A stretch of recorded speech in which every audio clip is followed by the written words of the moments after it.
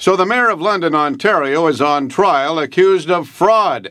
The Crown claims he used taxpayers' dollars to pay for his son's wedding reception when he was a federal Liberal MP. On the evidence table, an altered contract from a social club. So was this event a reception for constituents or a wedding reception? The mayor's lawyer says he'll show it was not fraud. Well, I once attended a wedding where the father of the bride stood up and he said, "Ladies and gentlemen, I am now going to read my company's annual report." This is true.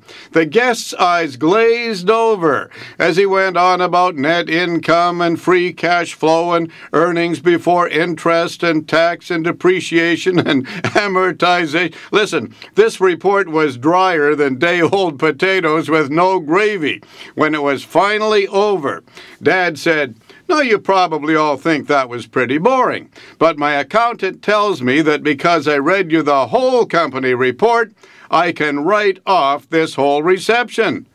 Really? I mean, is that even true? The London mayor is accused of ripping off the taxpayer as a public figure. I wonder how much of this goes on privately. Let me know what you think. I'm Bob Layton.